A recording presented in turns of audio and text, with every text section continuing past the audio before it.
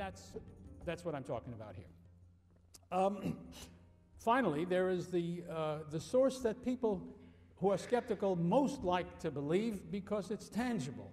I'm talking about archaeology, which is the discovery and examination and evaluation of material evidence that is not in writing. The actual remains of places where they lived, the implements that they used, and so on and so on. And the beautiful thing about that is you actually have it. It's objective. It's an object. It's not something that somebody imagined. But you shouldn't derive as much confidence from it as a lot of archaeologists like to, because it's only a thing until you say what it means, until you put a date on it, until you try to understand what it really is, what its function was, who brought it there, who left it there. All those things have to be reasoned out from all the evidence, all the information you can get. So there's an astonishing amount of speculation involved in establishing this apparently rigorous objective technique. We certainly need to use it, and we need to use it as carefully, that's my point, as carefully as we use everything else. But it is indeed very valuable in studying a world before our time, always.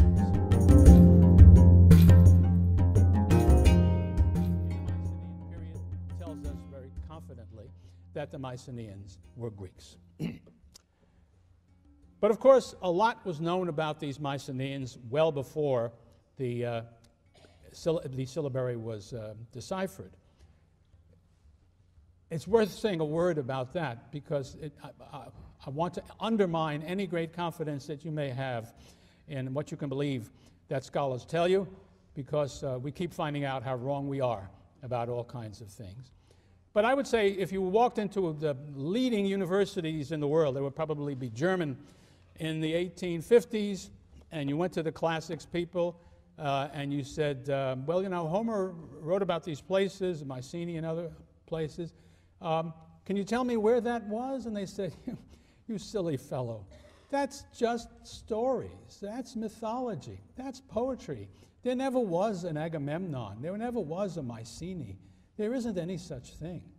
And then in 1870, a German businessman by the name of Heinrich Schliemann, who had not had the benefit of a university education and didn't know what a fool and how ignorant he was, believed Homer. And he said he wanted to look for Troy. So he went to where people thought Troy might be, and he began digging there. And before you know it, he discovered a mound filled with cities, which he believed was Troy. And after the usual amount of scholarly debate, there seems to be no doubt that it was the city of Troy. So having succeeded with that, he thought, well, now that I've seen Troy, how about Mycenae? Off he went to the northeast Peloponnesus, to the site where he thought it might be Mycenae from Homer's account. And I wouldn't be telling you this story, and you know the outcome. He found it.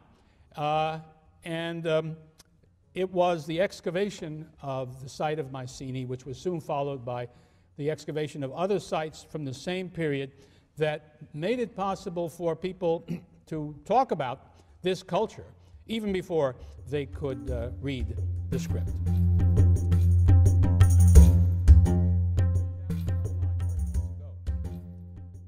Goes to Delphi. Anybody, raise your hand if you've been to Delphi. Yeah, well, it's when you go to Greece, do the obvious. Go where the tourists go. And Delphi is one place not to miss. It's halfway up Mount Parnassus, and it was thought by the Greeks to be the omphalos, the navel of the universe, the center in every way. Why? Because there the god Apollo had established an oracle. There was a place in which from the earth there came, wasn't steam, what would it be? Gases would escape through this gap in the earth. And there, when things got figured out and arranged, and there were priests who worshipped Apollo there and who took care of this phenomenon, they would place a young woman there who would sit as these gases came up, and she would, after a while, begin to, I suppose in the biblical languages, she would speak in tongues, which is to say, she would rattle off a lot of language which nobody could understand what she was saying. Gibberish, or so it sounded, or Greek making no sense to anybody. And then the priest would listen to this stuff, and he would say, what Apollo said through the priestess here is, and he would give the message. Let me just take a moment to tell you about this. I say this now with great confidence, but 10 years ago, this story, which all the Greeks agreed upon in every respect, the Temple of Apollo was built right on top of this. Underneath the floor of the temple was this little room where the gases came up, where the priestess sat, where all of this came up. Well, archaeologists investigated this carefully. The French School of Archaeology, late in the 19th century, dug everything up and concluded this was baloney. It was a myth. There were no gases coming up from any of this stuff. And so everybody believed for the next century. And then a young man who once sat in one of the chairs, not in this room maybe, but in which you're sitting, John Hale of the Yale class of 1973, who is now an archaeologist at the University of Louisville, having learned, or having agreed, let's say, with my prejudice, which is that the higher naivete must reign. And if the Greeks said it happened, you got to believe it happened until you have to believe that it didn't happen. And so he decided to investigate this, and he took with him a fine geologist from Wesleyan to go to the place there at Delphi and to see whether it could be true that such gases did come out, and what sort of gases they were, and what consequences they would have.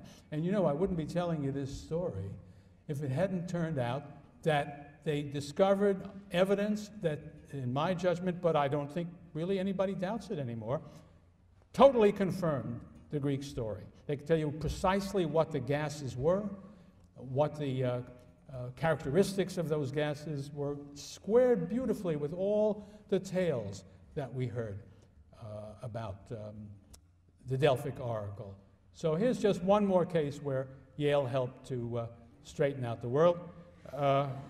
But you notice it wasn't done by a Yale faculty member. We engage in confusing the world. But our alumni do a much better job, and that's what happened here.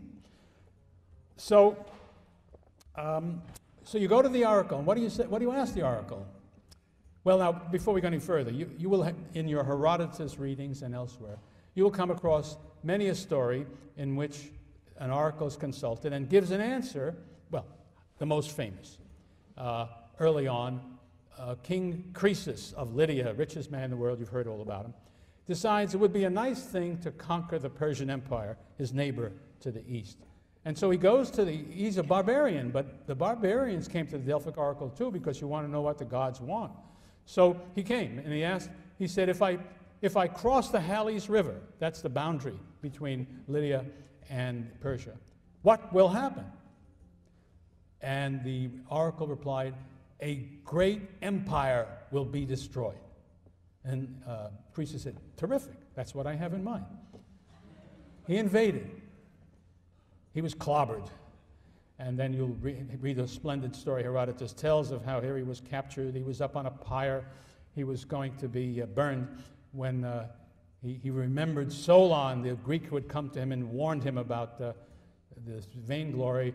And he said, oh, Solon, and oh, Solon. And I guess Apollo must have then said, he's reached wisdom. And so he sent a rainstorm to put the fire out, and he lived through that. Well, okay, but the point is, the oracle was wrong. No, of course not. We all know what was wrong with Croesus. He should have asked another question.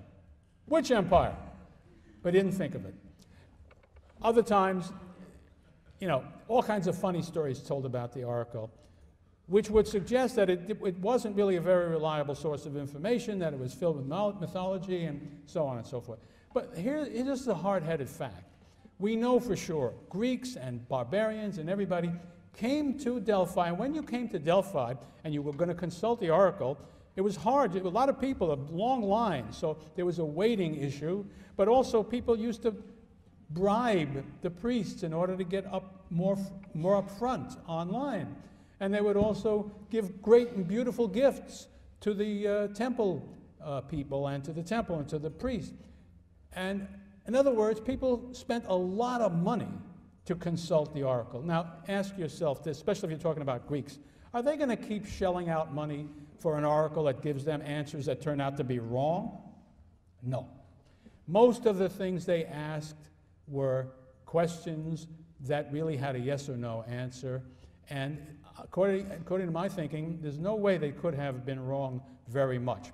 And I think the oracle probably gained its fame for being very good precisely at answering this question.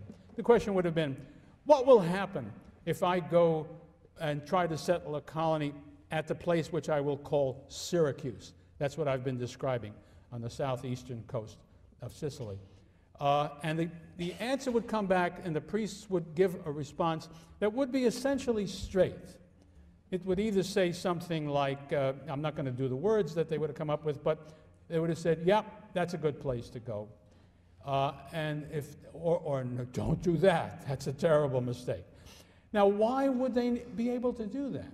Because at some point in here, Delphi really did become the navel of the universe. Everybody came. Now, you can bet when these folks came and consulted the priests and said, could you please put us down on the list? We want to consult the oracle. The priest said, sure, have a beer.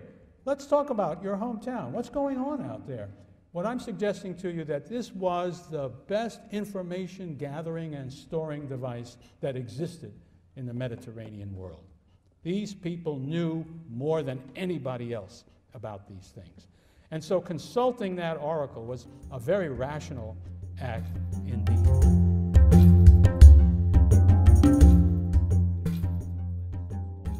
idea that maybe that's how Phaidon brought himself to the kingship. Before I depart, I just feel it necessary to make one small point. I said weights and measures. There are elements in the ancient tradition that also say that Phaidon was the first man, I want to put it very carefully and literally because it's all part of the argument. He was the first man to strike silver coins on the island of Aegina. Coins have not been present in Greece prior to this time. And the most well-informed and professionally skilled and capable people, and almost everybody who studies the subject, says this is false. There were no coins in the Greek world yet, and there aren't going to be any for a very long time afterwards. So this is merely a myth. I'm sorry to say that in spite of the fact that I am not an expert, a numismatist, and everybody's against me, they're all wrong. And I won't put you through the pain of listening to the argument, but just keep in the back of your mind, one day somebody's going to find hard evidence that I'm absolutely right about this. And so then you can tweak and say, aha, because that's it. But right now, no sensible person has any credit in the field at all, believes me. There are about 2 or 3 people maybe, that's about it. Now, I'm going to ask you this question.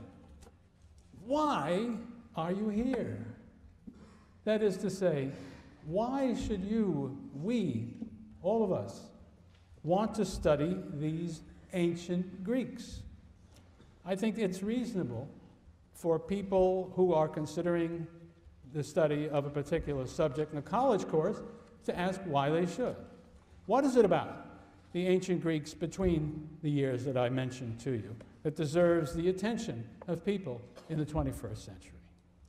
I think the answer is to be found, or at least one answer. The truth is there are many answers, and some of them is, it's just terribly interesting. But that's very much of a, what's the word I want? The opposite of objective. Subjective observation by me. So I would say a less subjective one is that I believe that it comes from their position, that is to say the position of the Greeks, at the most significant starting point of Western civilization, which is the culture that most powerfully shapes not only the West, but most of the world today. It seems to me to be evident that whatever its other characteristics, the West has created institutions of government and law that provide unprecedented freedom for its people. It's also invented a body of natural, scientific knowledge and technological achievement that together make possible a level of health and material prosperity undreamed of in earlier times and unknown outside the West and those places that have been influenced by the West. I think the Nobel Prize laureate V.S. Naipaul, a man born in Trinidad of Indian parents, was right when he spoke of the modern world as our universal civilization shaped chiefly by the West.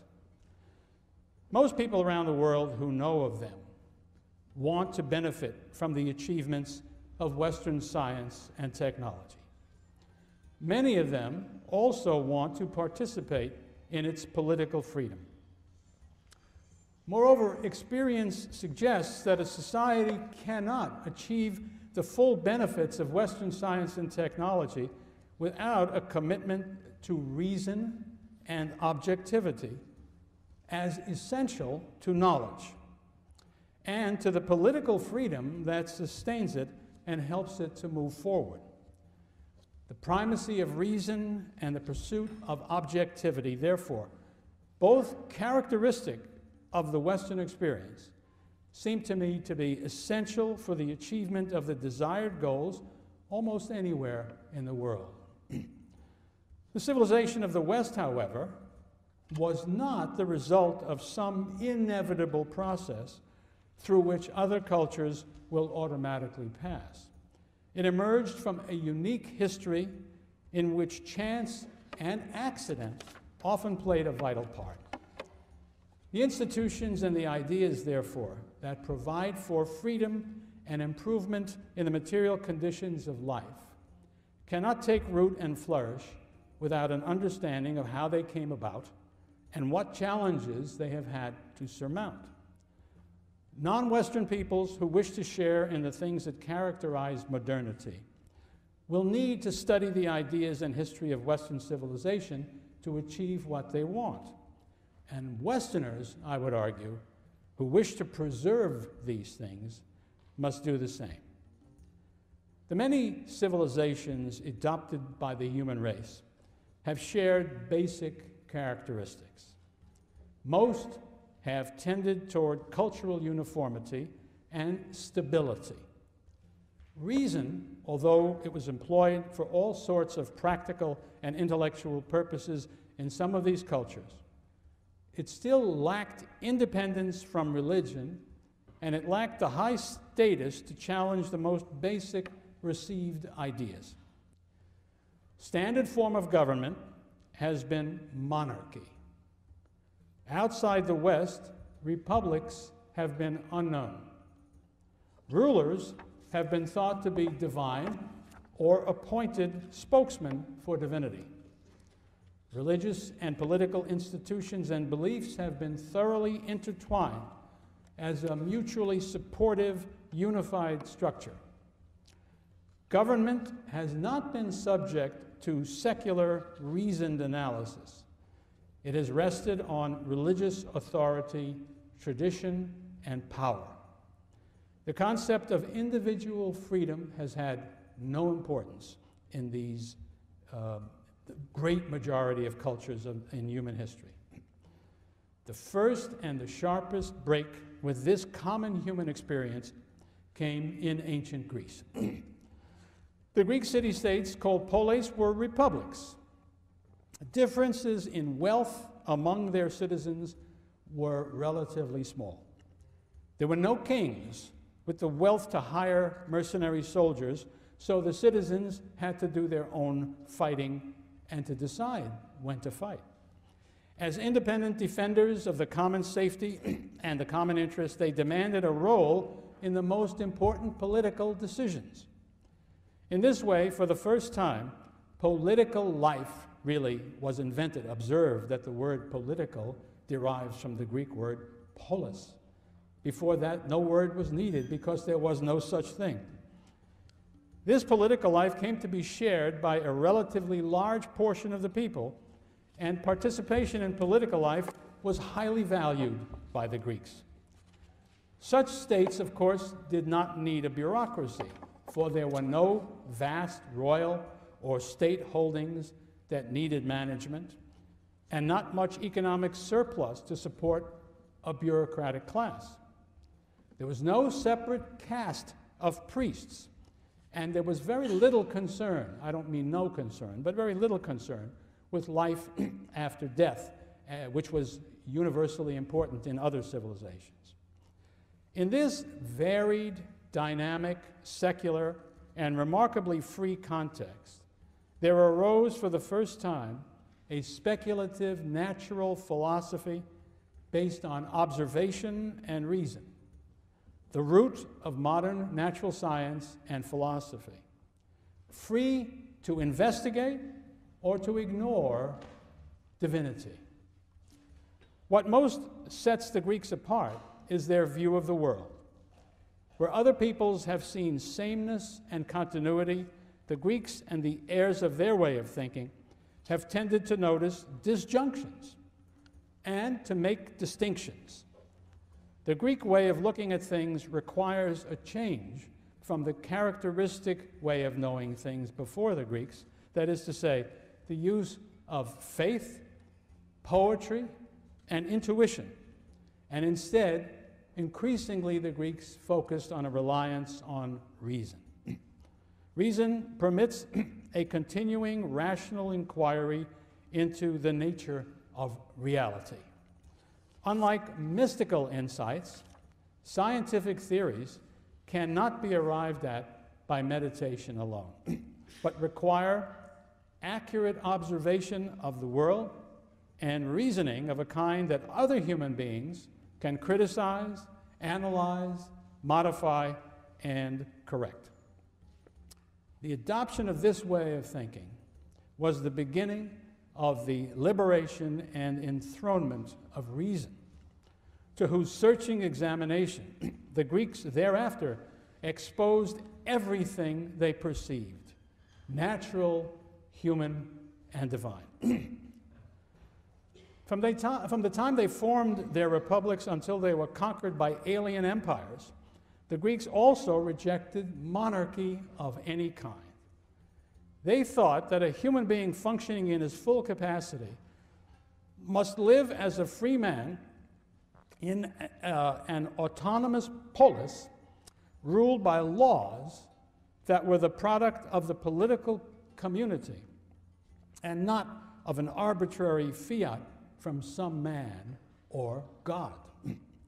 These are ideas about laws and justice that have simply not flourished outside the Western tradition until places that were outside the Western tradition were influenced by the West.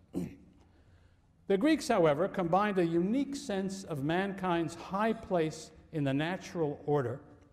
The Greeks had the most arrogant view of their relationship to the divinity, as I will tell you about later in the course, of any people I know. So on the one hand, they had this very high picture of this place of man. But they combined it, and what possibilities human beings had before them. And they combined it with a painful understanding of the limitations of the greatness and the possibilities before man. This combination of elevating the greatness in reality and in possibility of human beings with the limitations of it, the greatest limitation being mortality, that together composes the tragic vision of the human condition that characterized classical Greek civilization. To cope with it, they urged human beings to restrain their overarching ambitions. Inscribed at Apollo's temple Delphi, which became, well, the Greeks came to call it the navel of the universe, but it certainly became the center of the Greek world, and which was also seen as a central place of importance by non-Greeks who were on the borders of the Greek world. That temple at Delphi had written above the temple these words: "Know thyself," and another statement, "Nothing in excess." I think those together really mean this: know your own limitations as a fallible mortal, and then exercise moderation, because you are not divine, you are mortal. Beyond these exhortations, they relied on a good political regime to enable human beings to fulfill the capacities that were part of their nature, to train them in virtue, and to restrain them from vice. Aristotle, in his Politics, made the point neatly, and I quote him: as man is the best of the animals when perfected, so he is the worst when separated from law and justice.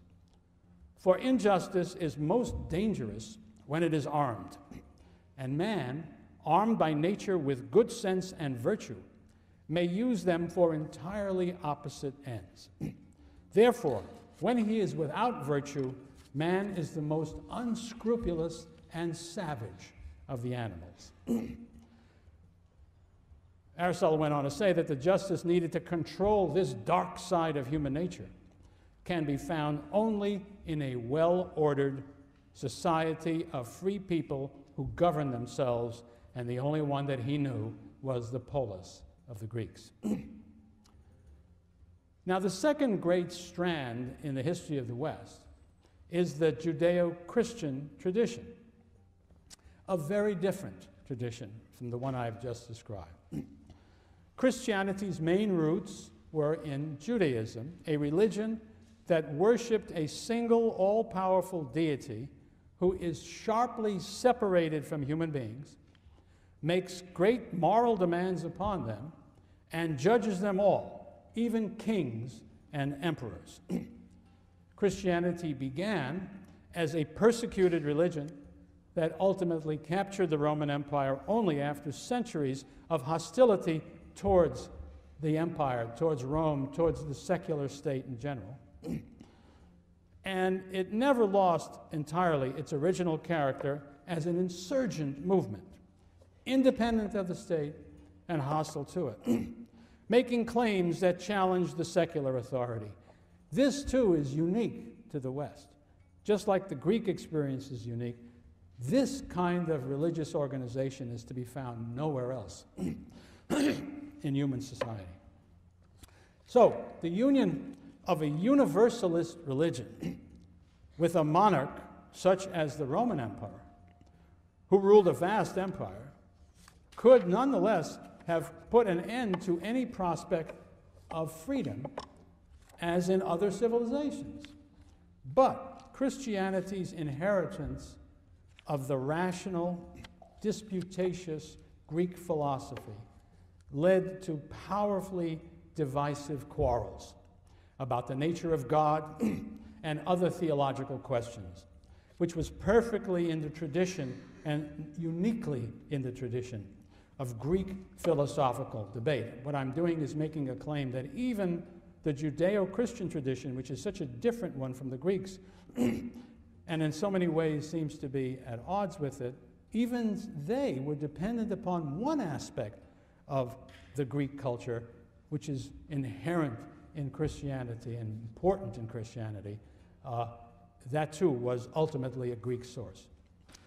Well, the people whom the Romans called barbarians destroyed the Western Empire, and it also destroyed the power of the emperors and their efforts to impose religious and political conformity under imperial control. The emperor in the East was able to do that because they were not conquered by the barbarians, but in the West, you have this situation where nobody is fully in charge. And here we have arrived at a second sharp break with the general experience of mankind. The west of the Germanic tribes that had toppled the Roman Empire was weak and it was divided. The barriers to unity presented by European geography and very limited technology made it hard for a would-be conqueror to create a vast empire, eliminating competitors and imposing his will over vast areas. These conditions permitted the development of institutions and habits needed for freedom, even as they also made Europe vulnerable to conquest and to extinction. And Europe was almost extinguished practically before there was a Europe, very early in its history. The Christian church might have stepped into the breach and imposed obedience and uniformity because before terribly long, all of the West had been Christianized. But the church, in fact, never gained enough power to control the state. Strong enough to interfere with the ambitions of emperors and kings, it never was able to impose its own domination, though some of the popes sure tried. Nobody sought or planned for freedom. But in the spaces that were left by the endless conflicts among secular rulers and between them and the church, there was room for freedom to grow. Freedom was a kind of an accident. It came about because the usual ways of doing things were not possible. Into some of that space, towns and cities reappeared, and with them, new supports for freedom.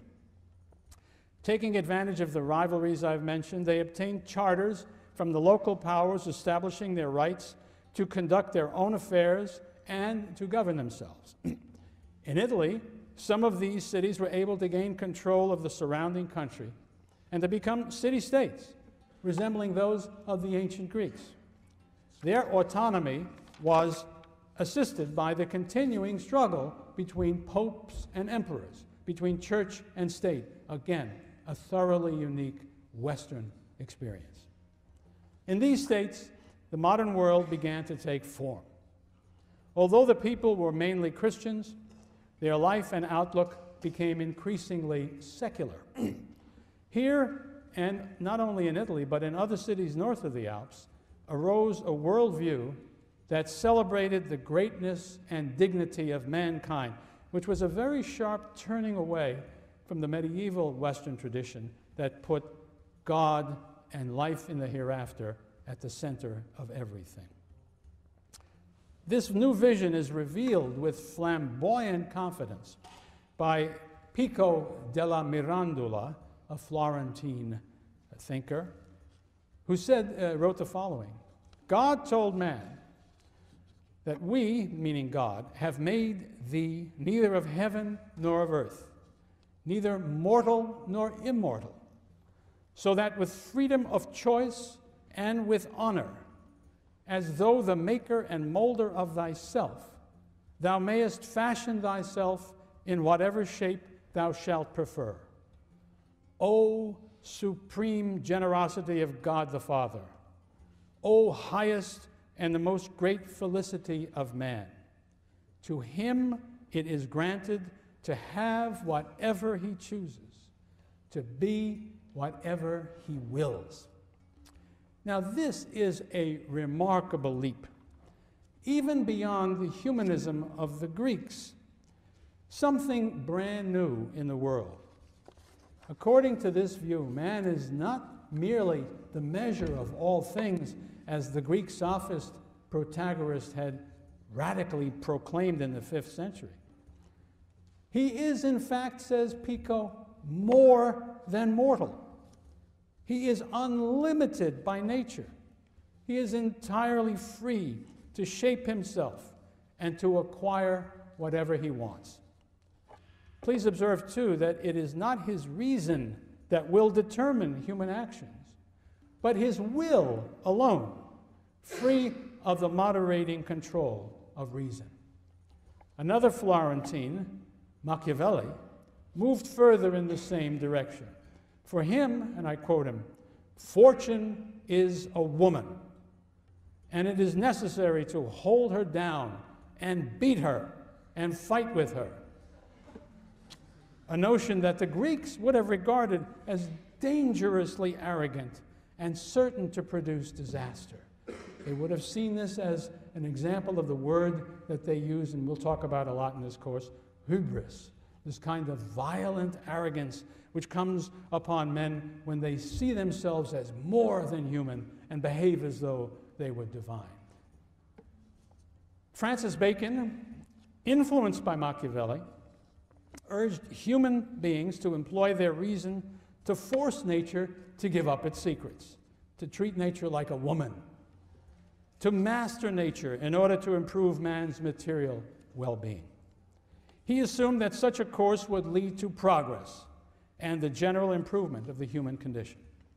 And it was that sort of thinking that lay at the heart of the scientific revolution and remains the faith on which modern science and technology rest. A couple of other English political philosophers, Hobbes and Locke, applied a similar novelty and modernity to the sphere of politics, basing their understanding on the common passions of man for a comfortable self-preservation, and discovering something the Greeks had never thought of, something they called natural rights that belonged to a man either as part of nature or as the gift of a benevolent and reasonable God.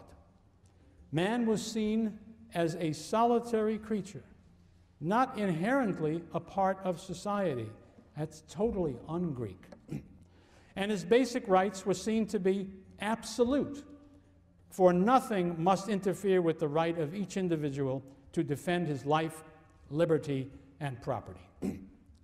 Freedom was threatened in early modern times by the emergence of monarchies that might have been able to crush it. But the cause of individual freedom was enhanced by the Protestant Reformation, another upheaval within Christianity arising from its focus on individual salvation, its inheritance of a tradition of penetrating reason, applied even to matters of faith, and to the continuing struggle between church and state. The English Revolution came about in large part because of King Charles I's attempt to impose an alien religious conformity, as well as tighter political control on his kingdom. But in England, the tradition of freedom and government bound by law was already strong enough to produce effective resistance. From the ensuing rebellion came limited constitutional representative government, and ultimately our modern form of democracy. The example and the ideas it produced encouraged and informed the French and the American revolutions and the entire modern constitutional tradition.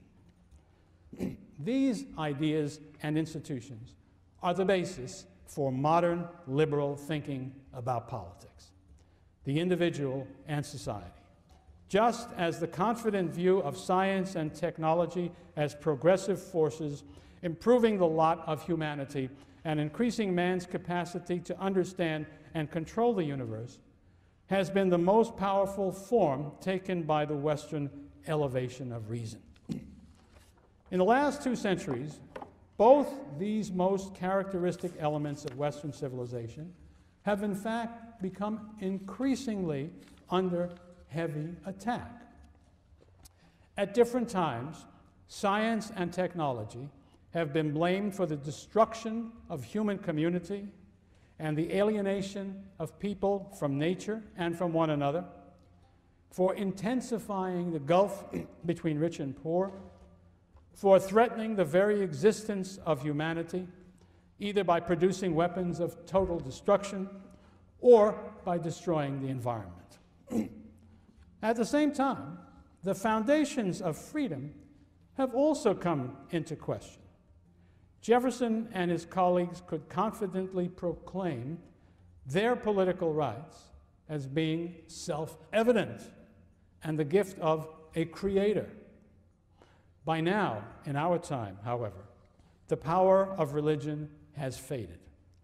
And for many, the basis of modern political and moral order has been demolished. Nietzsche announced the death of God. And Dostoevsky's Grand Inquisitor asserted that when God is dead, all things are permitted. Nihilism rejects any objective basis for society and its morality. It rejects the very concept of objectivity. It even rejects the possibility of communication itself. And a vulgar form of nihilism, I claim, has a remarkable influence in our educational system today, the system rotting from the head down, so chiefly in universities, but all the way down to elementary schools. The consequences of the victory of such ideas, I believe, would be enormous. If both religion and reason are removed, all that remains is will and power, where the only law is the law of tooth and claw. There is no protection for the freedom of weaker individuals or those who question the authority of the most powerful. There is no basis for individual rights or for a critique of existing ideas and institutions if there is no base either in religion or in reason. That such attacks on the greatest achievements of the West should be made by Western intellectuals is perfectly in keeping with the Western tradition. The first crowd to do stuff like that you will find in the 5th century BC in Greece, in a movement called the Sophistic movement. These sophists raised most of the questions that my colleagues are now spending all their time with now. Yet, to me it seems ironic that they have gained so much currency in a time, more or less, in which the achievements of Western reason in the form of form of science and at a moment when its concept of political freedom seemed to be more popular, more desirable to people in and out of Western civilization than ever. Now, I've been saying kind things about Western civilization, but I would not want to deny that there is a dark side to the Western experience and its way of life.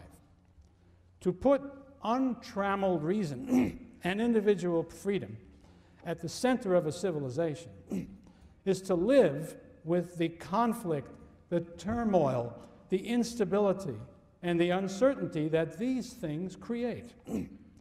Freedom was born and has survived in the space created by divisions and conflict within and between nations and religions. We must wonder whether the power of modern weapons will allow it and the world to survive at such a price. Individual freedom, although it has greatly elevated the condition of the people who have lived in free societies, inevitably permits inequalities, which are the more galling because each person is plainly free to try to improve his situation and largely responsible for the outcome. Freedom does permit isolation from society and an alienation of the individual at a high cost both to the individual and society. And these are not the only problems posed by the Western tradition in its modern form, which is what we live in. Whether it takes the shape of the unbridled claims of Pico della Mirandola, of the Nietzschean assertion of the power of the superior individual to transform and shape his own nature, or of the modern totalitarian effort to change the nature of humanity by utopian social engineering. The temptation to arrogance offered by the ideas and worldly success of the modern West threatens its own great traditions and achievements. Because of Western civilization's emergence as the exemplary civilization, it also presents problems to the whole world. The challenges presented by freedom and the predominance of reason cannot be ignored, nor can they be met by recourse to the experience of other cultures where these characteristics have not been prominent. In other words, to understand and cope with the problems that we all face, we all need to know and to grapple with the Western experience. In my view, we need especially to examine the older traditions of the West that came before the modern era, and to take seriously the possibility that useful wisdom can be found there, especially among the Greeks who began it all. They understood the potentiality of human beings, their limitations, and the predicament in which they live. Man is potent and important, yet he is fallible and mortal, capable of the greatest achievements and the worst crimes. He is then a tragic figure, powerful but limited, with freedom to choose and act, but bound by his own nature, knowing that he will never achieve perfect knowledge and understanding, justice and happiness, but determined to continue the search no matter what. To me, that seems an accurate description of the human condition that is meaningful, not only for the Greeks and their heirs in the West, but for all human beings. It is an understanding that cannot be achieved without a serious examination of the Western experience. The abandonment of such a study, or its adulteration for current political purposes, would be a terrible loss for all of humanity. And at the base, at the root of that civilization, stood the Greeks. These are the reasons why I examined their experience, and I trust why you are thinking about learning about it. Thank you. I'll see you guys, some of you, next Tuesday.